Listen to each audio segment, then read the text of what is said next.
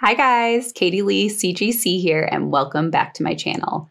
I am fired up today. I'm fired up about a few things, fired up about work, but also I am fired up about people being confused about their karyotypes, whether they should get one or not. Today, I'm going to be talking about whether somebody with recurrent pregnancy loss, a history of multiple miscarriages, should consider getting a karyotype. What is a karyotype? Why might you want to consider it? And how would things change if you had an abnormal karyotype result? The reason I'm filming this video today is because I'm in a few different recurrent miscarriage Facebook groups that are pretty big because of my history with recurrent miscarriage. And I see this question asked multiple times a week. And I am so sad that providers are not explaining what each test is for. Like, what is that karyotype for? And what would we do for you if the result came back abnormal? You guys, if you're not sure why you're having a test done and it's an expensive one, like a karyotype can be a really expensive blood test. You should ask your provider, what is the test for? What are you going to do differently when it's abnormal? And don't feel bad about it because, as patients, unfortunately, we have to advocate for ourselves and we may be absolutely not in the mood to advocate for ourselves, but sometimes we need to. So don't feel bad asking all of those questions. You have the right to know exactly what type of testing you're paying for and why. And you have the right to have the correct information from the providers you're paying to make a knowledgeable decision about what type of testing you want to opt into or opt out of. Today, I will fill in as your genetic counselor and talk to you all about karyotyping. I have had karyotyping done, as has my partner, as part of our recurrent pregnancy loss workup. It is one of those things that I hesitated on compared to others on the workup just because it is fairly pricey and the hit rate's pretty low. So let's get into it. Let's begin with what is a karyotype. I had to go get some water. I'm so fired up. Okay. Karyotyping is a technique where the chromosomes are visualized. How do you do that? You need a sample of blood. You should remember from 9th grade biology that the chromosomes are the containers that house the genes. And genes are like individual instruction manuals for how a protein in the body is made. A chromosomally normal individual, I'm going to say that instead of just a normal individual, will have 46 chromosomes. And those 46 chromosomes come from two sets. One set of 23 chromosomes that came from the egg cell, my mom's egg cell that went to make me. One set of 23 chromosomes that came from my dad's sperm cell that went to make me. And then all of the resulting cells, as I was a little embryo dividing, each had 46 chromosomes. So there should be 46 chromosomes in essentially every cell of my body, whether we're talking about skin, blood, heart, whatever it may be. That is what can be determined on a karyotype. Most people have normal karyotypes. A normal karyotype would just mean that 46 chromosomes were present and no rearrangements were identified. The goal of karyotyping for individuals with recurrent pregnancy loss is to rule out chromosome rearrangements that are called translocations or inversions. And now I know I'm throwing a lot of technical terms at you, so hang on with me. It doesn't really matter what the terms are. We want to see on a karyotype, is any material inverted? Is any material on two chromosomes swapped around?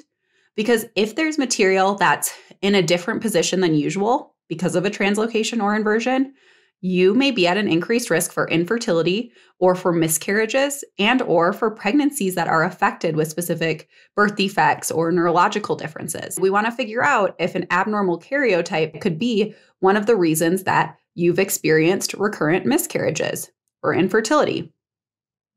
Let's talk about who recommends karyotype and why. The American Society of Reproductive Medicine, or ASRM, they recommend karyotype on all people with recurrent pregnancy loss, all individuals with 2 or more clinical pregnancy losses. They report that within 2 to 5% of couples with recurrent pregnancy loss, there will be a chromosome structural rearrangement, an abnormal result detected on a karyotype. Their recommendation is different from ESHRE's. ESHRE is the European Society of Human Reproduction and Embryology. While ESHRE agrees that an abnormal karyotype can be a contributing factor to infertility or recurrent miscarriages, they state that because the incidence of abnormal karyotypes in RPL couples is so low, they actually don't necessarily recommend karyotyping. They actually only recommend parental karyotyping in RPL couples after an individual risk assessment.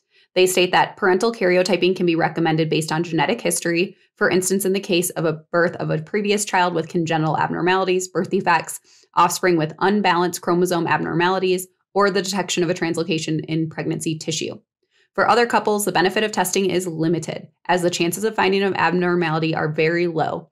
In couples with females above age 39, less than 3 pregnancy losses, and a negative family history, the chance of being a carrier of a translocation is extremely low.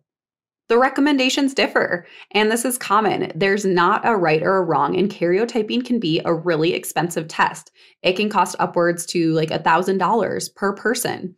And both the egg source and the sperm source should have karyotyping done if you want to go that route, because a chromosome imbalance could come from a chromosome rearrangement in either egg source or sperm source.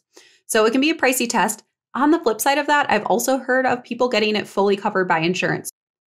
Let's say you fall into that 2 to 5% of couples where the result is abnormal. What is going to be different this time around? The first thing is, one, you've got a little bit of an explanation as to a contributing factor to your infertility or recurrent miscarriages. This could explain some of the miscarriages. This could explain the challenge with getting pregnant potentially. 2, you also know for your future children and for family members like siblings and cousins that this translocation very well is in your family. So for offspring, there's a chance they could inherit this chromosome rearrangement from the parent who has it, but they won't need to go through, 2 years of infertility or miscarriages, because you can tell them about it and you can get them tested for it to figure out whether they have it or not. And you can explain to them as they're growing up, if they do have the translocation or inversion, what their options are, which you can only imagine how much those options are going to change in the next 20 to 30 years. Now, what might change for your treatment? If you are going the route of IVF, or IVF is on the table, and you or your partner, the egg source or the sperm source, is identified to carry a translocation or an inversion, it is likely that your provider will recommend genetic testing on the embryos, called PGT, pre-implantation genetic testing.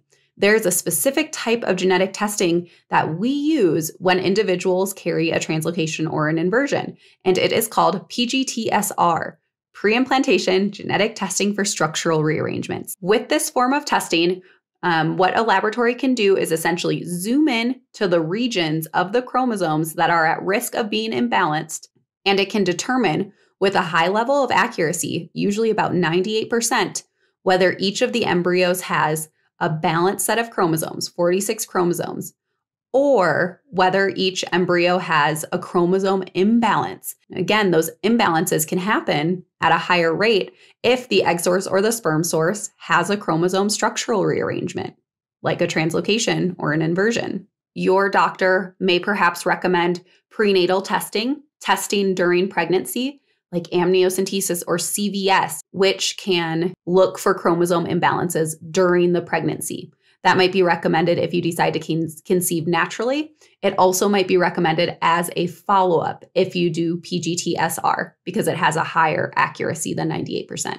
Even if you are identified to carry a translocation or an inversion, one of these structural rearrangements, there's still not a right or wrong decision as to what to do next. You need to speak with your doctor and make an individual assessment. But I will read this quote from ESHRE. Regarding prognosis, couples should be informed that even if a parental abnormality is found after karyotyping, the cumulative live birth rates are good, as are the chances of a healthy live-born child, despite a higher risk of pregnancy loss.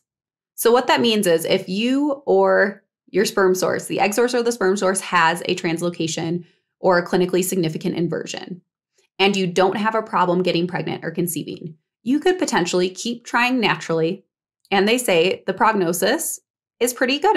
It's fairly likely that you would have a healthy live-born baby at some point. However, you also may experience more miscarriages, which I know I've been through 5, takes a big, huge toll, especially if you've already been through a bunch. Now, while the risk for an affected child, a child with birth defects or intellectual disability, and the list could go on and on, is low, that risk is there. That risk is definitely there, and it's elevated compared to somebody who does not have a clinically significant inversion or translocation. So that's something you want to speak with your provider about. And you might want to try to reduce that risk by utilizing that genetic testing on embryos, PGTSR. You also may be able to reduce your risk for miscarriage by utilizing PGTSR. Because with that testing, you and your doctor are going to be able to identify embryos that don't have missing or extra chromosomes and only transfer those, reducing the risk for miscarriage. Now, I could go on about this topic forever. There are lots of little exceptions to the rules and other considerations and things to be aware of, but I wanted to make a really quick guide for somebody who says, my doctor recommended karyotype, it's $400 per person, should I do it? And I said at the beginning, I'd mentioned my experience. I procrastinated on it. I procrastinated on it for a long time because I knew the hit rate was so low. And also, I don't have a very fishy family history for a chromosome imbalance. I would have been more concerned if there were a bunch of miscarriages on either side of the family, or if there was a kiddo who's been born with birth defects and it was due to a chromosome imbalance, or maybe the reason was never determined. But we just don't have that. We did the testing. It was pretty expensive. They both came back normal. If your results come back normal on karyotype, it's just not going to change anything. Kind of just like checking another test off your long list of tests to consider. Now, if you have questions about your karyotype results or want me to explain exactly what a translocation or inversion is and really get into the details, I would be more than happy to make a video about that. Let me know down below. All right, guys, take care. Bye.